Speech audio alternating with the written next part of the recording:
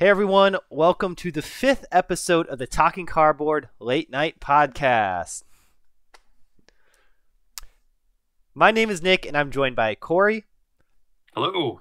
And we're talking cardboard. Normally John joins us as well, but he was unavailable tonight. We're a group of guys that loves to talk about board games and sometimes actually get a chance to play them. And if you're listening to this episode as a podcast, please note we also have a YouTube video of the podcast that includes our faces as well as other visual content of the games that we will be discussing. In this episode, we'll talk about games we played recently, review the latest updates to the BGG Hotness List, and finally discuss themes we would like to see utilized by board games in the future. So, without further ado, let's get into our first segment of the episode, which is just life updates. So for me, I was kind of looking forward to this moment for a while, in a sense, which was spending time with my newborn daughter, watching her very first American football game, and being Talk Cardboard being based in Minneapolis. Of course, we're cheering for the Vikings, and unfortunately, my daughter Vay's first experience watching football wasn't one that I hope she will remember, but I don't think she will remember it, thankfully. And yeah, that was a disappointing game to say the least. But if you're not an NFL fan, in short, the Vikings lost their game and they were supposed to win against the Tampa Bay Buccaneers. I won't say any more about that because still trying to recover. The other thing, though, that's kind of board game related but also life related is I recently made an order for a bunch of games from the Cool Stuff Inc. store, online store, because they had a big sale going on starting like yesterday, and I saw an ad for it. I looked at what they had available, and they had amazing deals. I don't know. I mean, I can't speak for Cool Stuff Inc. I am wondering if they're trying to just get rid of all their board games, because I did see online that they're maybe focusing more on just trading card games because it's too much inventory to have a bunch of board games possibly. So not sure if that's true or not, but I know over the last few years I've really shifted away from buying from Cool Stuff Inc. at all because their selection just has decreased from what I felt they used to have. Nonetheless, I saw this sale and looked at what they had available, and they had the Mr. President game, which I had been eyeing for a while, for only $44. Wow. And a few other titles that had been on, I guess, a wish list of mine. So pulled the trigger, and since I hadn't ordered from Cool Stuff now for like 3 or 4 years, I didn't realize till after I purchased the games that I had an old address. So I immediately was trying to contact Cool Stuff to let them know, hey, could you update my address and everything? But you can't get a hold of anyone on the phone these days. And long story short, I ended up finding their warehouse facility in Florida, which also happened to be next door to QML Logistics, which is like a board game distribution company. And they didn't have a phone number either, but they had a Facebook page. So I messaged QML Logistics Facebook page asking if they could somehow help me. And God bless the guy or girl that was responding to the messages on the Facebook chat for QML Logistics, because they actually did help resolve my issue and update my address for me. So looks like the games are going to now come to my home address, and I am excited to finally get them to the door. My goal is to play Mr. President like a full day with my dad, because my dad's not really into gaming. So with Mr. President being a solitaire game, I felt my dad could at least kind of enjoy the experience of playing that with me. But I know that's going to be a big game to try to learn. So anyway, that's kind of update for me. Cory, what's been going on in your life recently? Yeah, good luck with that Mr. President game. I know. If anything, I mean, at that price, if I resell it, I should definitely be able to get my money back because it was such a good price. So that was my thinking anyway. True. Yeah, very true. Yeah, for me, a bunch of things have been going on. Just hard at work, working every day and that sort of thing, but still trying to find time in between to obviously get gaming and gaming done, and also add hopefully more videos to our YouTube channel more frequently here coming up here again. I've kind of taken a couple week hiatus myself. I know Nick has been doing a great job at continuing to pump out content and a lot of live content too, which is awesome. So he's been kind of manning the fort on that. So I'm hoping to break into that here soon. I have been spending a lot of time lately working on my game design that I have been working on the last couple of years, trying to lock that down and get that more playable as well. And that's been going well. It definitely. The board game design side of things is a different beast altogether, and I am having a lot of fun. Like we talk about on the channel too, like solo gaming. I'm having a lot of fun trying to solo designing a game myself. It kind of feels like a solo game experience all in itself. Just trying to figure out how to make the gears turn without screeching to a halt. So that's been fun. Hopefully in the next couple of years, I'll have a hopefully sooner than that, a fully playable game that's a lot of fun to play. And then gearing up to leave with the family in about 30 days, about 35 days to Disney World in Florida. So just getting excited for that as well. Playing some Disney Lorcana trading card game to get the kids excited for Disney. So that's about it. Yeah, I'd be excited to go to Disney too. That's awesome. Yep. All right, well, great. So then let's move right into the games that we've been playing recently, and let's start with the big one on the list, which is Heat, the board game. This one has been all the hotness. If you are, following the hobby, you probably have heard of this game because it's been plastered on every board game Facebook page, at least that I've seen. Over the last several weeks, a lot of people are always excited about, oh, I found a copy because this game was like immediately sold out. So Cory was one of the few that was able to get one of those early copies, and as a result we ended up playing it as a Cory, myself, and then Cory's brother Blake ended up playing it recently, and a really cool game. Cory, well, I'll let you kind of give your take on how the game plays and start with your thoughts on it.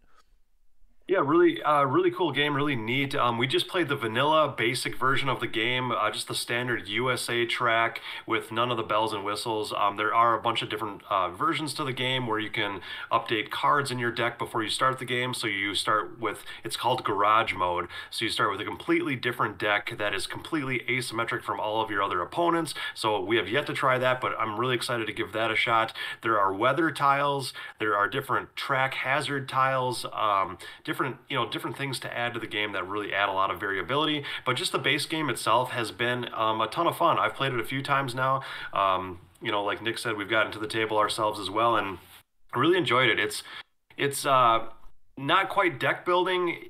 I think there's going to be a little bit more of that, like I said, with other game modes, but it's more of like hand management, and also the way you're working with the heat in your engine is really cool too. Like deciding when to spend heat to your discard pile to like turbo boost and try to shift gears down to maybe first or second gear to cool down your engine to get some of that heat out of your hand, because heat is just a dead card in your deck. It's a dead card in your hand. So you're not only trying to get it out of your hand and cool down your engine as much as possible, but also you're adding heat from your engine back into your deck and essentially clogging up your deck in order to do some fun things with your car, like I said, with like boosting and stuff like that.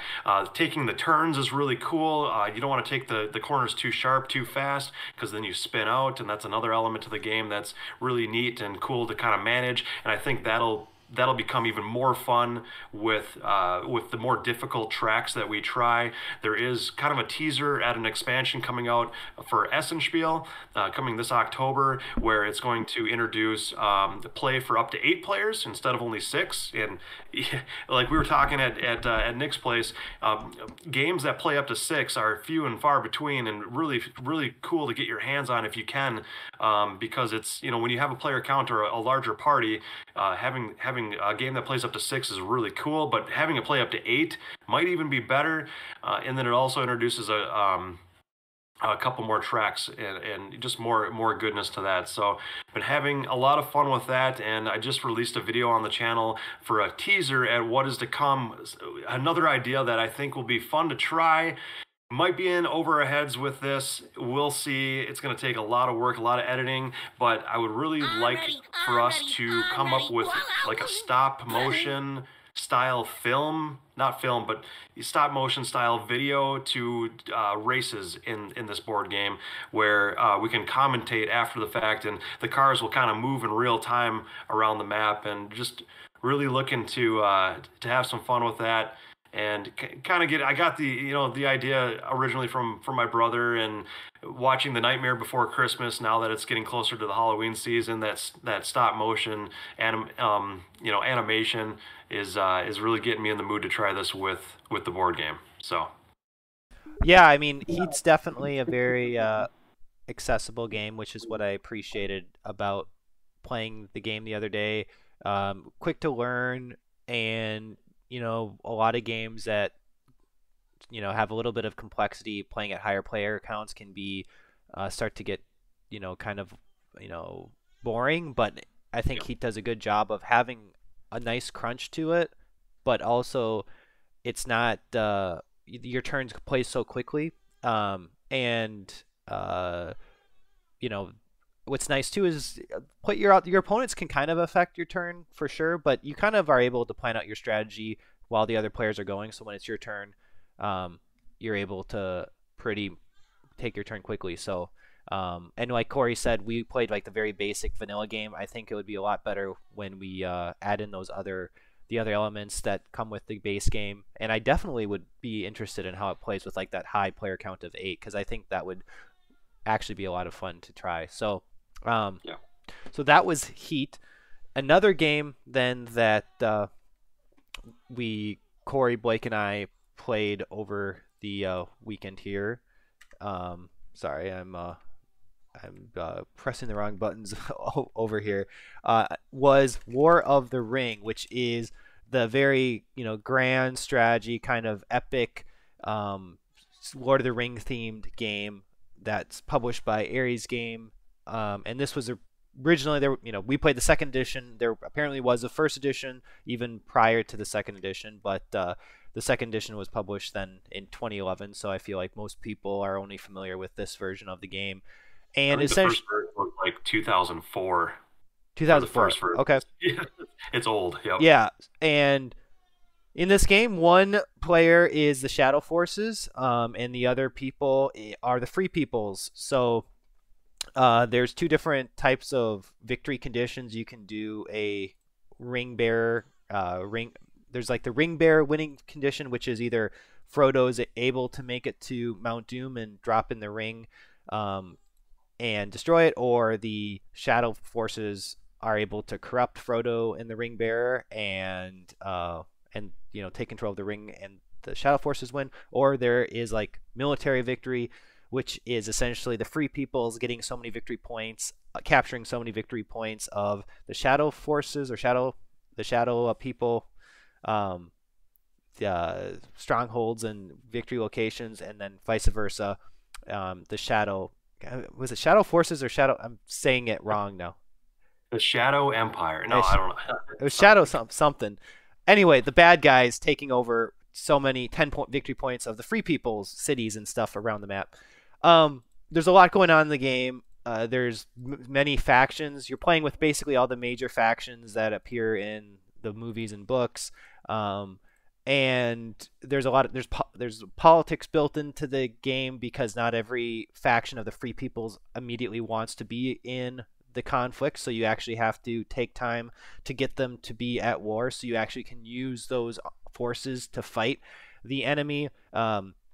Meanwhile, the Shadow Forces are immediately at war and are immediately trying to basically take over all the Free People's territories. There's a lot of event cards that come into play that add all sorts of flavor, and there's all the different main characters that you can essentially interact with. So pretty much every character that's in the Fellowship has their own card with their own unique abilities, and then the Shadow player also has their minion cards or characters that have unique abilities in the Nazgul, and it's very thematic. A lot of what you kind of feel in the movies, I feel, is thematically represented well in the board game. So especially when you're the free peoples trying to defend a fortification like Helm's Deep, it's really hard for the shadow player to just take over a fortification, even if there's just a handful of free people's units, due to how the mechanics for fighting a siege work in the game. And the shadow player is going to probably lose a lot of guys, but on the flip side, whenever the free people player loses a unit, that unit's eliminated from the game completely. Like, you can't even recruit them again; they're just gone. Whereas with the shadow player, whenever they lose a soldier or orc or Uruk-hai, they just get put back in the box temporarily until they're recruited again, kind of representing the fact that they just had this endless pool of units to pull from. So yeah, a lot going on. Very crunchy game, but I thought, it's very thematic. We didn't really get to finish the full game. Setup took us about an hour, and then the rules too was, it was a grog for the first couple rounds. But yeah, Corey, what did you think of the game? This was a big surprise to me. I thought it was fantastic. I feel like this is one of those games where, the setup does take an hour plus, and the rule book is a tough one to get through. It's definitely kind of a sleeper to try to learn, and I think there's going to be a lot of people out there that just get turned off halfway through the rule book and never pick up the game again. But if you do make it through the rule book, if you give it a couple rounds, if you just really grog through it that first time, I think with more consecutive plays, it just comes more naturally the more you play it, and it'll be just a load of fun. I was playing the free peoples. Thematically, it really felt like it was a big struggle right off the get-go. Nick had his shadow people that were just by the hundreds out there on all the lands, and I just had a few little groups, little stragglers there, and none of them wanted to really fight for the cause hardly. So I had to go around like whispering in people's ears, like, "Hey, come help me out here. This is what's really going on. I need your help." And man, Mount Doom really felt like it was a long way away from the starting area too. Yeah. So I don't know. Like Nick said, we didn't finish. I don't know how it would be possible to really get to Mount Doom and get it done. I'm sure it's doable. My basic strategy was the military strategy for this first game. I was just trying to get to the 4 victory points, and just try my darnest to get a couple strongholds or whatnot, or a couple cities under my control for the victory. But then on the flip side too, the shadow people, yeah, they're by the hundreds and they're all over the place, but they have to control 10 victory points worth of territory to get that military victory, and that's no easy feat for the shadow people either. So it really balances well, and it feels like a real struggle in the game. So I just talking about it, I want to play it right now again. So Yeah, I definitely would be happy to play this again sometime soon as well. Hopefully get a full game under our belt. And it's definitely a game that I don't think you'll know fully what you're doing or why you should do certain things until you've actually finished the game, and then realize, oh, okay, now I realize I should have maybe spent more time doing this, or I should have moved my guys here, or I should have instead focused, taking over this city first, or that type of thing, because there's just so much to do at first. But anyway, really cool game. So check that out if you're a big, definitely if you're a Lord of the Rings fan. So moving on to then games we've just been playing on our own time. For me, the first I wanted to talk about is Arkham Horror, the LCG.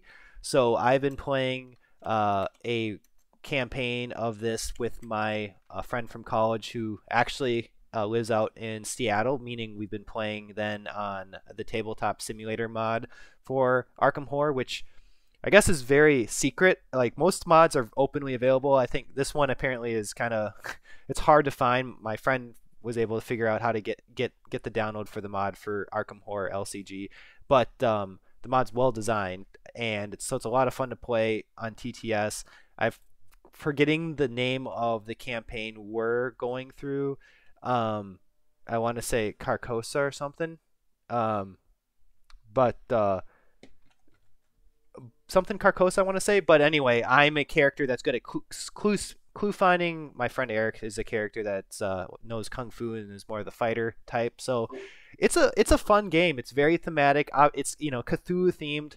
Um, in the game, it's a cooperative game. If you've fantasy, this is a Fantasy Flight LCG game, so Fantasy Flight has a variety of these LCGs available in different themes, including Marvel, Lord of the Rings. I think the first one may have been Star Wars, and they they're different from collectible card games in that when you're buying a pack of the cards for an LCG, you know exactly what you're getting. There's no like collecting per se with an LCG, which I appreciate. That's why I'm definitely more of an LCG fan than a CCG fan, because I know exactly what cards I'm getting. Um, and yeah, in Arkham Horse, every scenario is a little different in terms of what you're trying to accomplish with your investigators, and there's definitely teamwork involved in that. It's a cooperative game. So that's again been a lot of fun. Look forward to finishing out the campaign. Hopefully we're able to make it through, because in this game you can be playing a campaign, and when your character dies, the campaign's done. So if you've been playing like for several days over several different games in one campaign and die, the whole campaign was for nothing, which is pretty brutal, but that's just how the game was designed. The next Fun game, fact. yeah, go ahead, Cory. Fun fact about Arkham Horror, the LCG. So, in a past life, my previous job was property management. I did property management for 7 years, and so managed a bunch of different apartment buildings here in the Minneapolis area.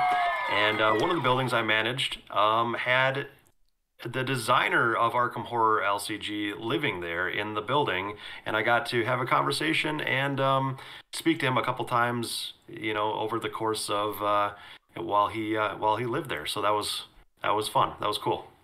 Yeah, that is really cool. Was it? I'm looking at it now. There's a Matthew Newman, there's a Maxine Newman, and there's a Nate French.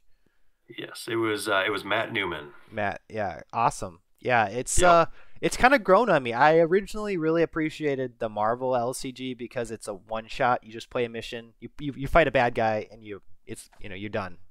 That's Yeah. it. Arkham Horror is meant to be played in a campaign, which then can take 7, 8 play sessions. But Sure. the difference is in Arkham, you then are upgrading your cards as you gain experience, which is a huge part of the game. Is like refining your original deck of handed cards, which are level 0 cards, and as you gain experience, you can upgrade to higher level cards, which then of course do more things. So, but that's a cool little side story there. Um, Yep. all right, so next on the list, for me is Snap Ship Tactics. So this is one that I was actually live streaming finally for the first time the other night. And Snap Ship Tactics is basically spaceship Legos that are fighting each other with rules, and it's like a miniature game. Sorry, and Snap Ships, I guess, was originally a toy line. I never heard about them growing up. They must have come out right after I guess grew out of my toy phase, because I was a huge Lego kid, so I definitely would have liked these as toys growing up. But now as an adult, the fact that they took basically a toy line and made a miniature, board game out of it, I thought was a really cool idea.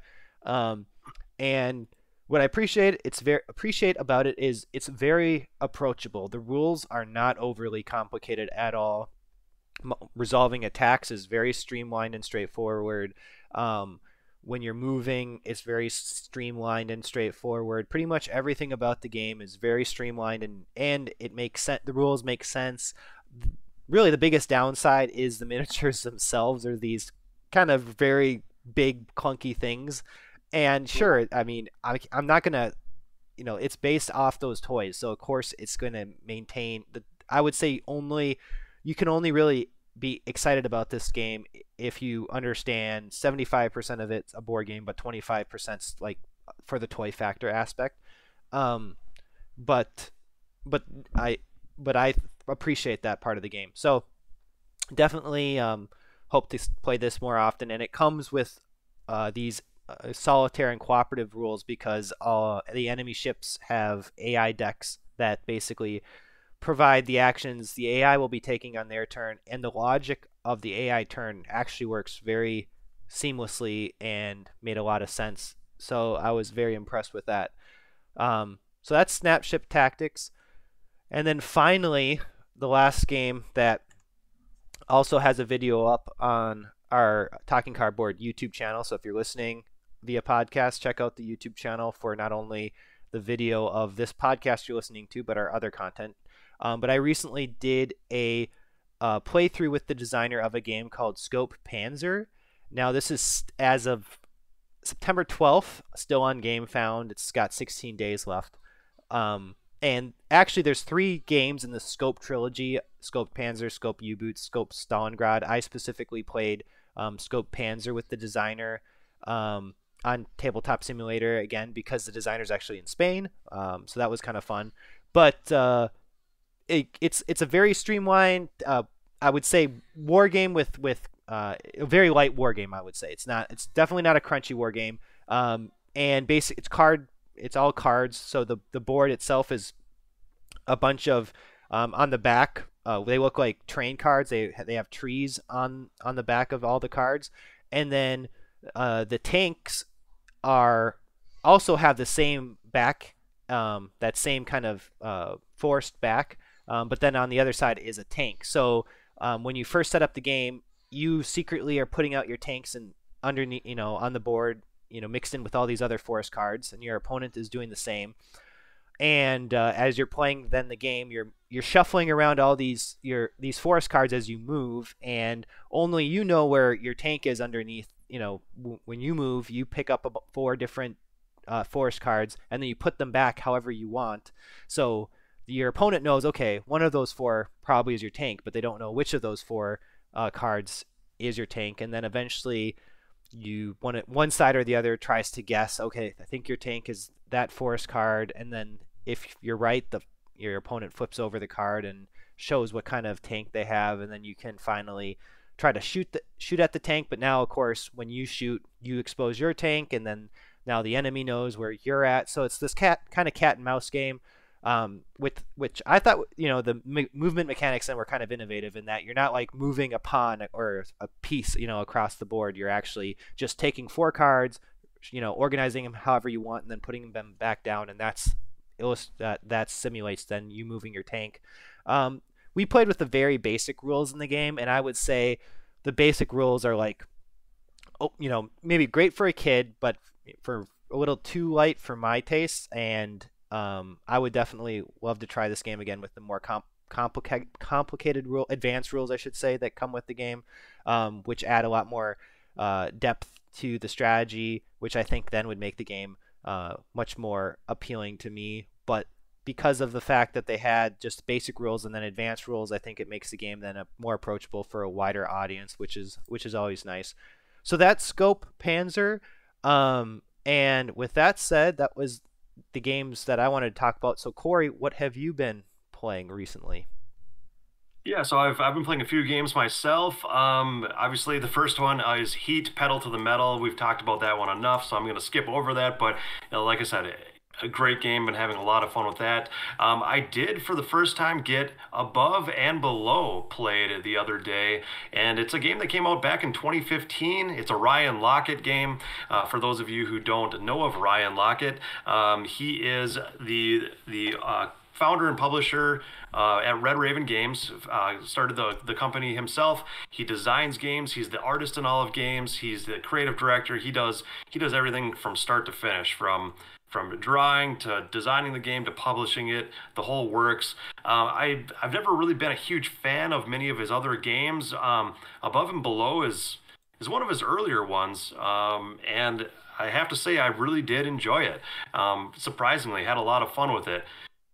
Wasn't too complex. It's a very, very kind of simple game where you've got some worker pieces essentially that can do different things, that sit on your main player board. You're sending them out for actions, and when they do their action, you have to put them to bed. They rest, go to sleep, and then they wake up for the next day. You are gaining these cards in these different buildings that are not only above ground but also below ground, and these different buildings can provide more beds for you. So as you get a bigger crew, you can put more people to sleep and have them well rested for the next day. You can send them out into like exploring these caverns underground to see what they stumble upon. You're trying to do these dice checks to see, if you succeed. It's kind of like a choose your own storybook adventure when you're going down and you're exploring the depths below the surface, because you never know what's going to happen.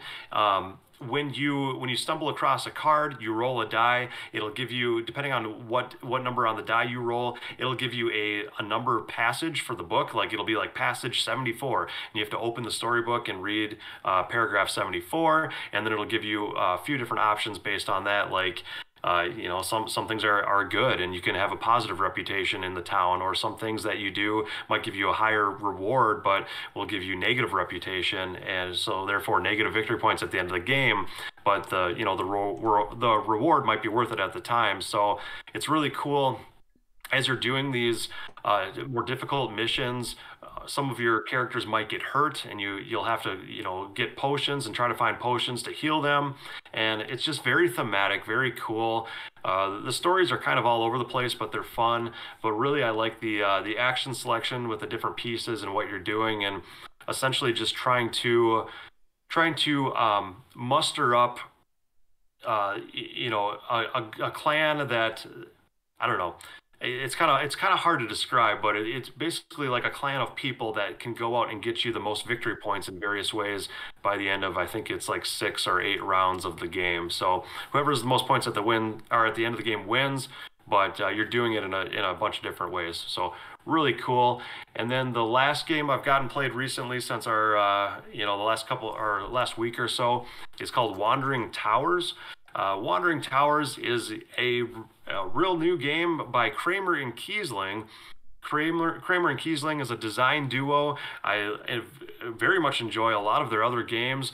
This past February at Con of the North, I did teach Heaven and Ale, and that's another game by at least one of those designers. So they typically design a lot more crunchier, kind of medium to heavyweight Euro games, but Wandering Towers is definitely on the light end of things.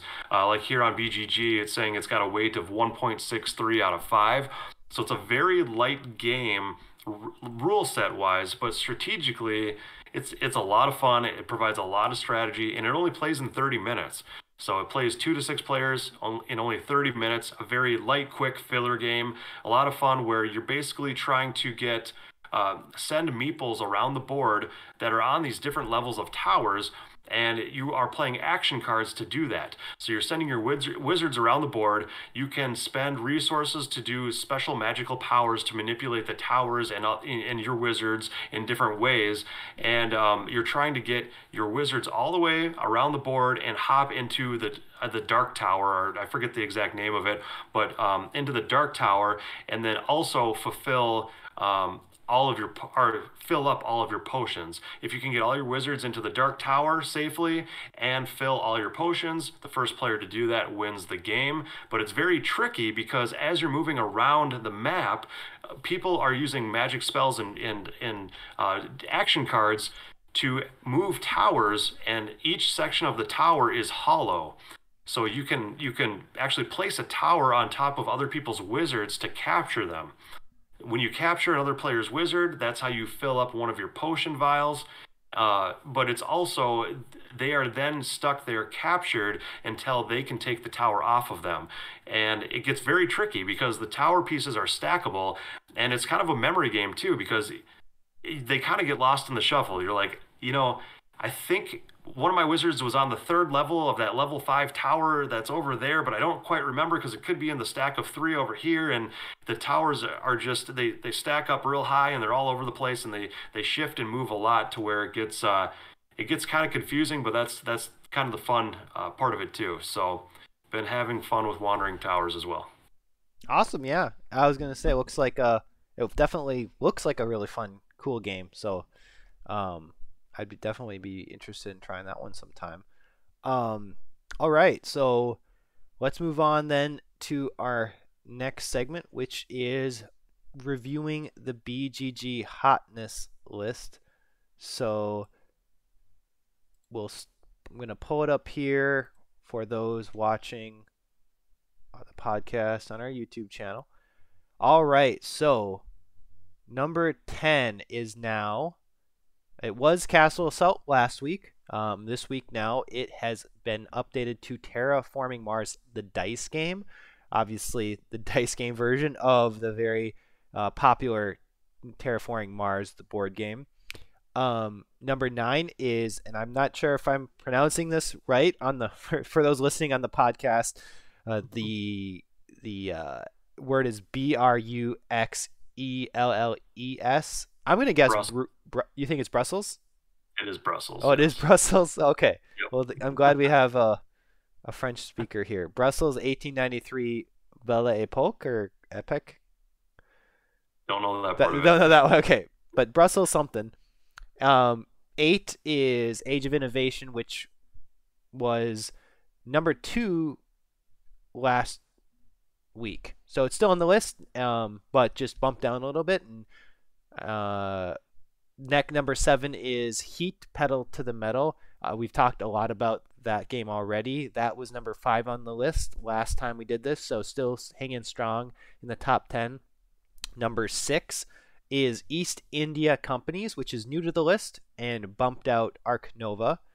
Number 5 is Voidfall. Voidfall was number 1 actually the last time we did this, and it replaced Heat Pedal to the Metal, which of course is now back to 7.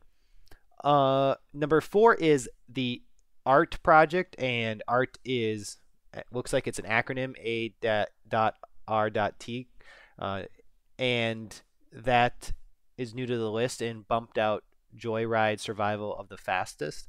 And then number 3 is Planta Nouveau, which is also new to the list and bumped out Freelancers A Crossroads game.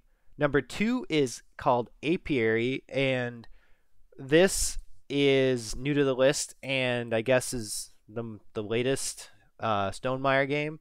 But the designer is a first time designer, which is interesting.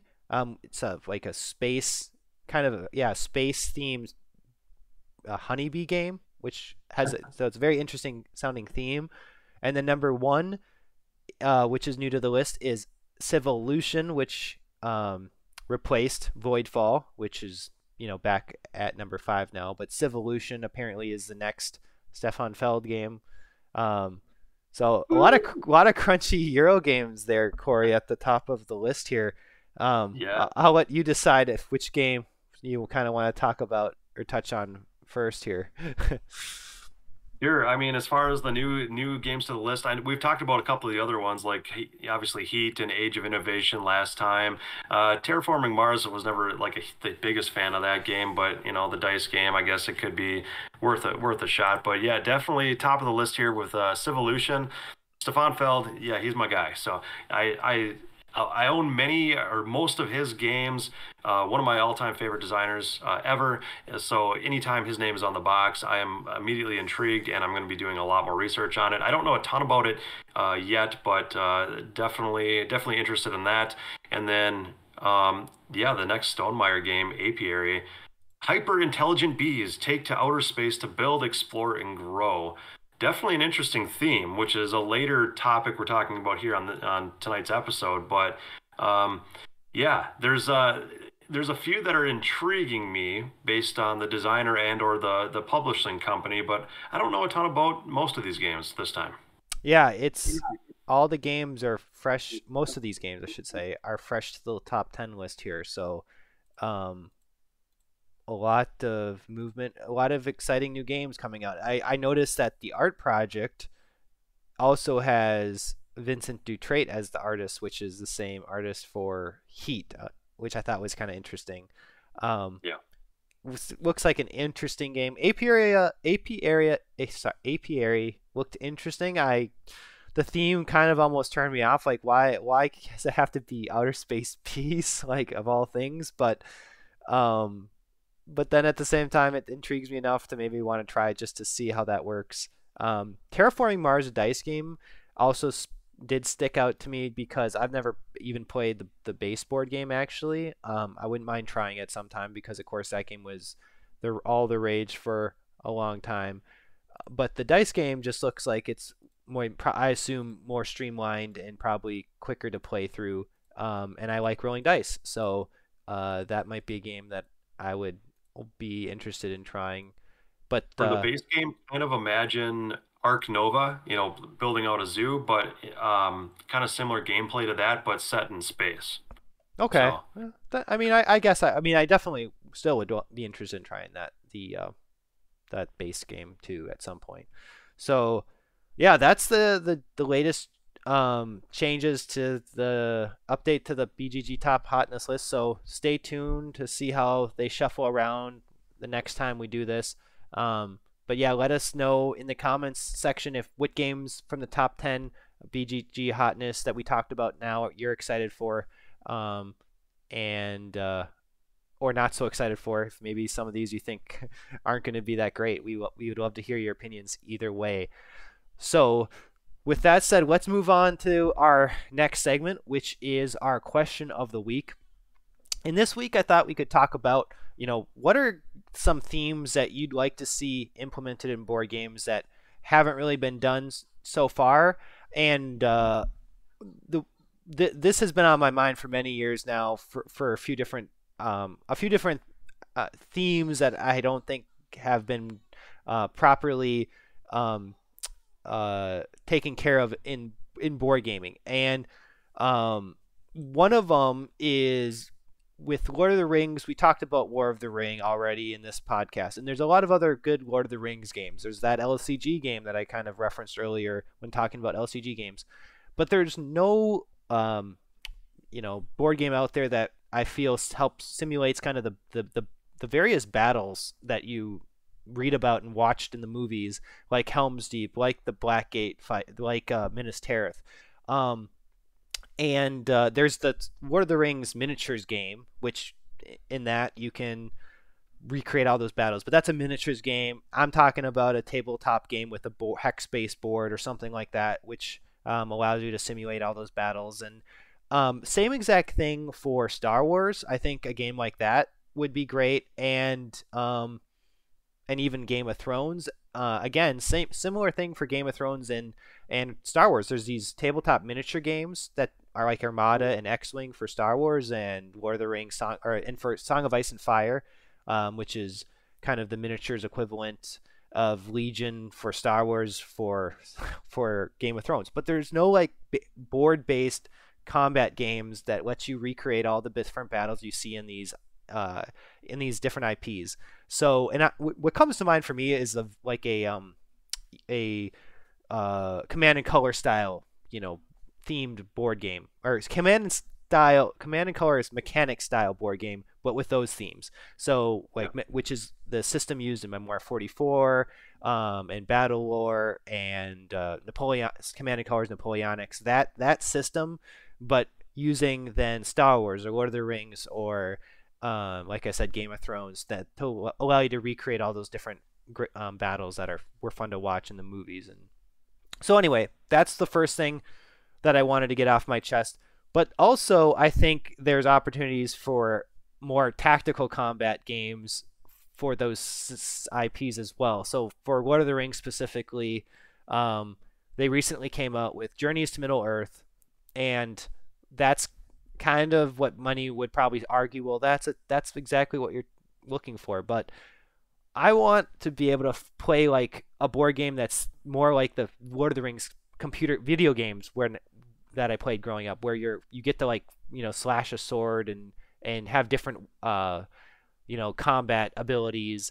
So kind of like a Zombicide or a Imperial Assault version of Lord of the Ring themed version of Imperial Assault or Zombicide, that type of game. Same thing like for like a Harry Potter version of a game like that, or another one that I was thinking of, like Power Rangers, because Power Rangers I don't think really has a good kind of dungeon crawler type board game yet. And anyway, so there's a lot of big IPs that I would like to see make have board games that allow you to either recreate the battles that you see in those IPs, or let you feel like you're fighting as the characters of those IPs, and so those are the games that I hope to see someday. Cory, what's a theme that or style of game that you hope to see get published sometime? Yeah, to kind of quickly comment on what you were talking about with kind of, that, what was that theme you were talking about? The Zombicide theme and that sort of thing. I did stumble upon a game here. I'm just looking it up here on BGG. It was just released. In 2022, but I haven't seen it on the market in the local game stores or anything like that. But it's called the Deep Rock Galactic, Oh and yeah, have you seen that?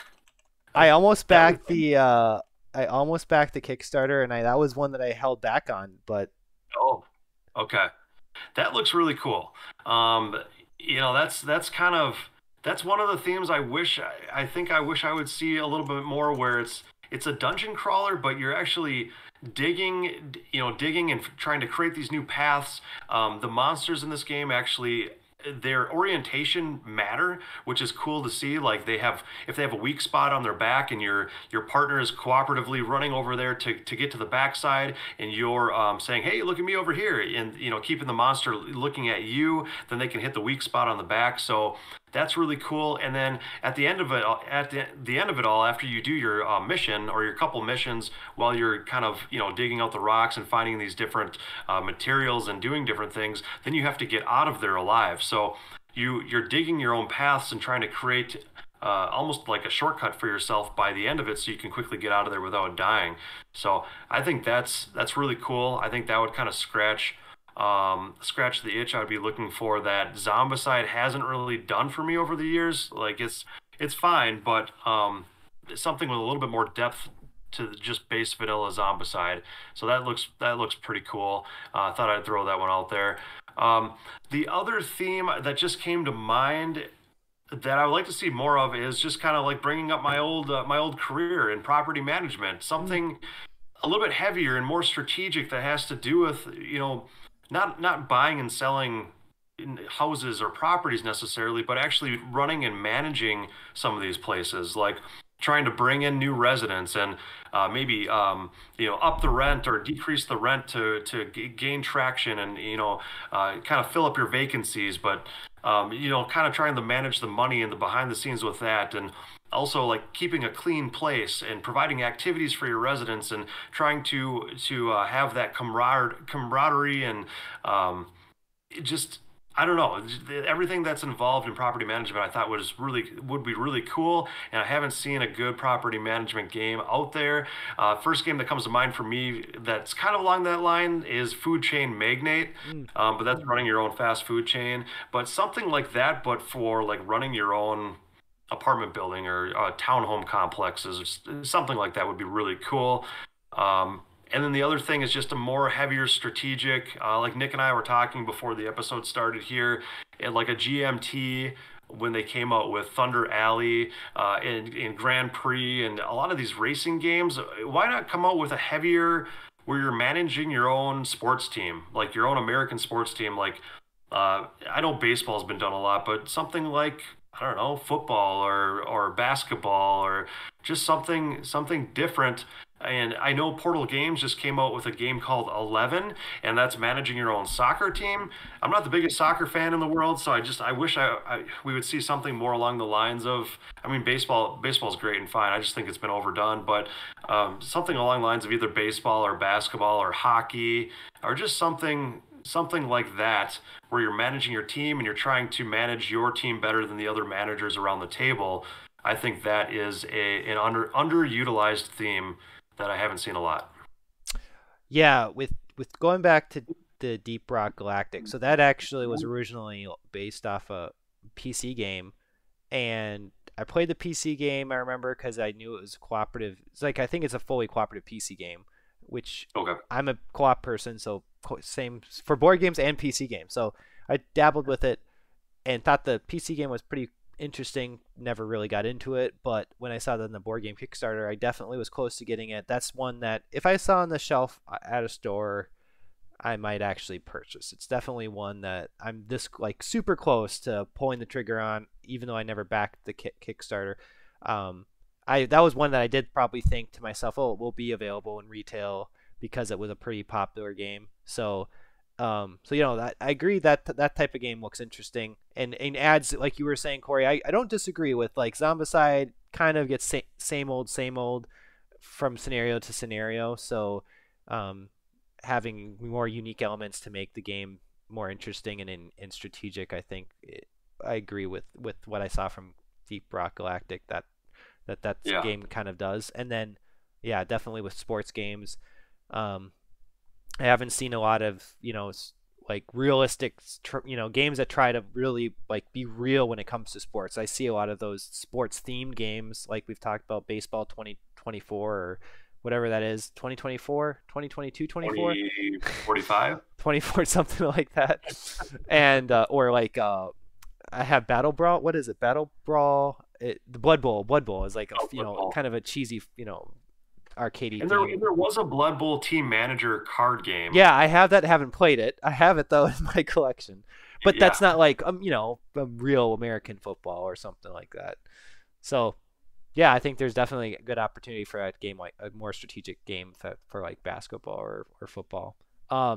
Cool. So with that, let us know games you'd like to see published with themes that you think should be explored more often or have not been explored at all in the comments section, of the YouTube video. And if you're listening to the podcast, again, definitely at some point check out the YouTube channel and let us know your thoughts in the comments as well. So with that said, we'll move on to the final segment here, which is just what's going on with Talking Cardboard. And first off, this weekend, in specifically September 15th through September 17th, the CMON Expo is headed to Minneapolis. And historically, the CMON Expo has been located in Atlanta, Georgia, because I believe that actually is where CMON is headquartered or based in the U.S. at least. So it's whatever drove them to Minneapolis. I'm not exactly sure. Maybe it's because they have a partnership with Asmodee, because Asmodee is also located here in Minneapolis, or has a location here in Minneapolis. But regardless, they're having their expo this weekend. So hope to check that out and see what that's like. Since I have a lot of the CMON titles. We talked about Zombicide already a few different times. So, and Song of Ice and Fire actually is a CMON title that I mentioned. So that's going on this weekend here in the cities. And then I'm hoping in a couple weeks to get a chance to do a playthrough with the designer of the upcoming Rome Total War board game. So a few weeks back, I did a live play that you can check out on our YouTube channel. Or not a live play, but a live stream of myself unboxing a prototype of Rome Total War, the board game. So I was talking with the designer, and he was saying maybe we could do a brief kind of tutorial, playthrough of the game to kind of show off the mechanics of how the game actually plays. So hoping to do that in a couple weeks. With that said, Corey, anything you want to share here? Yeah, not a ton. Just plugging away here. Like Nick said, he's been kind of running the convention scene recently with panels and getting our name out there with that. And I think for me, just really trying to get the stop motion live action videos done of Heat Pedal to the Metal. That'll be a project all in itself. So I'm going to be working on that here very shortly to get that up onto our YouTube channel as well within about the next week and a half, and just coming out with more content for you all. So that's about it. Great. Well, with that said, thank you so much for listening or watching our podcast. We really appreciate your attention. Definitely, if you liked what you listened to, please follow our podcast on Apple or Spotify. Or if you like watching the podcast, follow us on our YouTube channel, and not only then get notifications when we have our next uploaded podcast episode, but all of our other content. And also, we have plenty of other areas that you can connect with Talking Cardboard, including a Discord page We have a Talking Cardboard TikTok channel. We have a Talking Cardboard X or Twitter, and we also try to do live streams either on our YouTube channel, or also we have a Kick account, which is kind of a news streaming platform. So check us out on all those other areas. The links for those will be in the description of the podcast and the video here on YouTube. So with that said, thanks again for your time, and we hope to see you guys again at the next episode. Have a great rest of your day.